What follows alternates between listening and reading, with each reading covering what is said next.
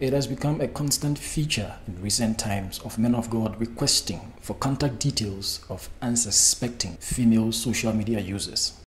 This particular request recently went south, and it came with all kinds of curses. A young lady by name Ângry Charity took to Facebook to share screenshots of his chats with one pastor, Emir, who rained curses on her for her refusal to give her contact details he requested for.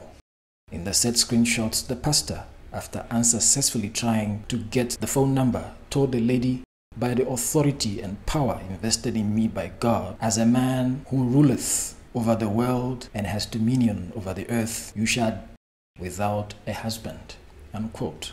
A visibly shocked Charity consequently responded, and a banter ensued.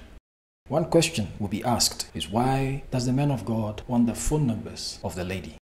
Pastor OK rambled on with his curses over the lady, saying where other women are finding favor and connection, hers will be different, and further declared that failure and disappointment will be her portion. Pastor OK has embarrassingly disabled his Facebook account after this very unfortunate incident.